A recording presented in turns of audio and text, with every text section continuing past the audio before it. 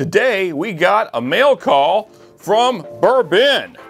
This is quite a box here. Let's get into it. All right. Now let's see what we got. First off, we got a Motorhead Ace of Spades straight bourbon whiskey. Pretty cool. Next up, we got Smoke Wagon Uncut Unfiltered batch 132. Hope you can see that. Pretty sweet. Next, we got Larceny Barrel Proof C921. Couldn't get that last year. Thank you, Ben, for that pickup especially. And last but certainly not least, we got Larceny B522.